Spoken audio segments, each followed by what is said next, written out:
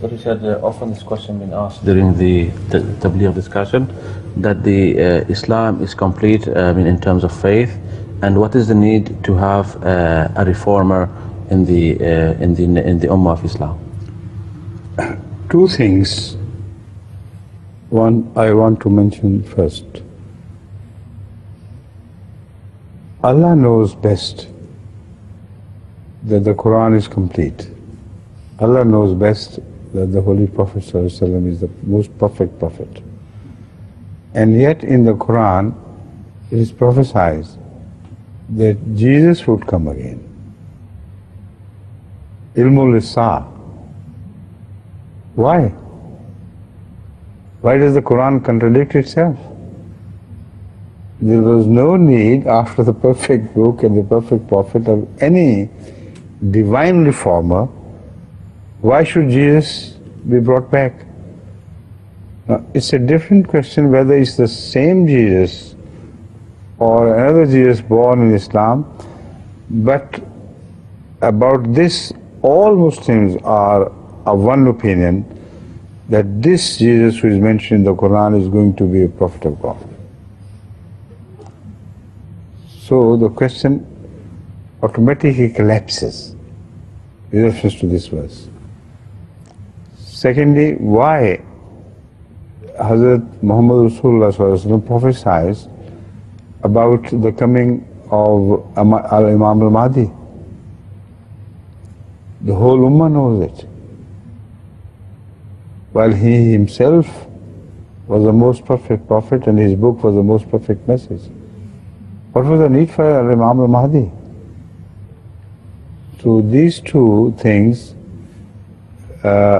make this question meaningless and without foundation. Secondly, just look at the state of affairs in the Ummah Muslimah.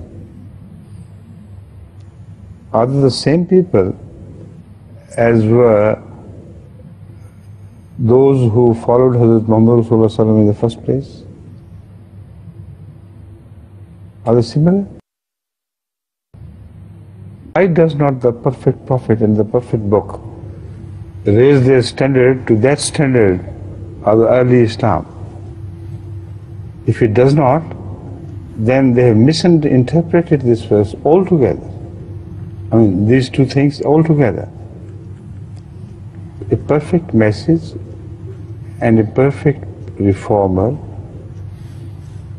do not always create a perfect people, because it depends on the people themselves.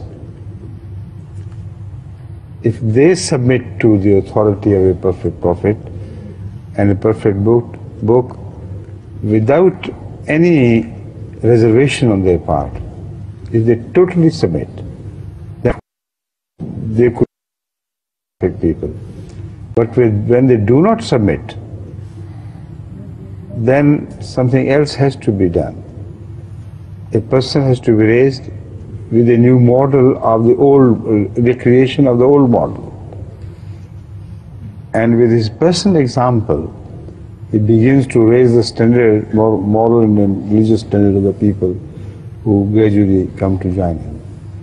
So that is the philosophy of why a reformer has been prophesied by the Holy Quran and by Ahmad in different names.